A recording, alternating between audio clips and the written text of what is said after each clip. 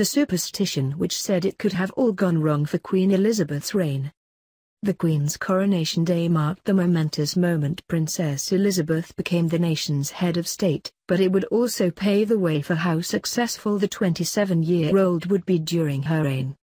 A long-standing superstition in the history of the English coronation meant Elizabeth was determined to avoid any mishaps on June 2, 1953, because it would have been viewed as an ill omen.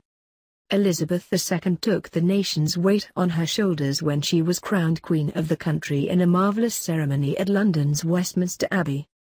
And the occasion was seen as even more momentous and daunting, because it was the first to be screened live on television for millions to see.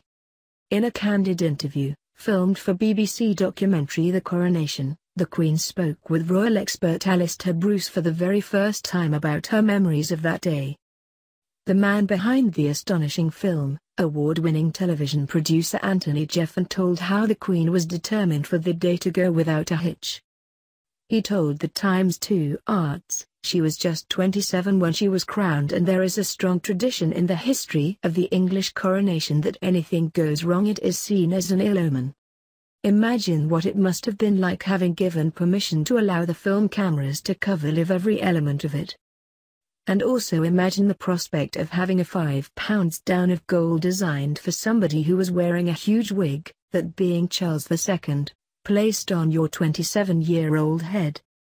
It was the moment during filming when the Queen tried on the St. Edward's crown, intrigued to see whether it was still as heavy as the day she last wore it, that Mr. Jeffan says he saw a 27-year-old Princess Elizabeth. Mr. Jeffan said, when she leant forward and tapped the crown and lifted it up and said, "Gosh, this is as heavy as it always was, I think what is going on there is she is remembering that profound moment of challenge to her when she had to absolutely hold it together for the nation." When you watch The Crown, Claire Foy does an amazing job playing the Queen, but I think this film is the real human story. You could see her being taken back to the 27-year-old. That's pretty powerful.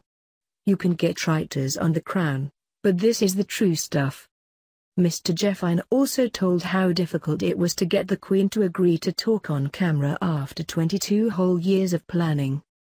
But it was her relationship with Mr. Bruce, who interviewed her at Buckingham Palace, and love for David Attenborough that is said to have swayed her.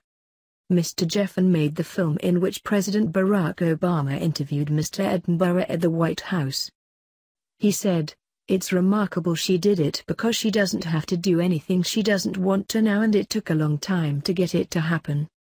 She is the longest-serving monarch, and I think she realized that should shed some light on what the coronation and crown jewels mean.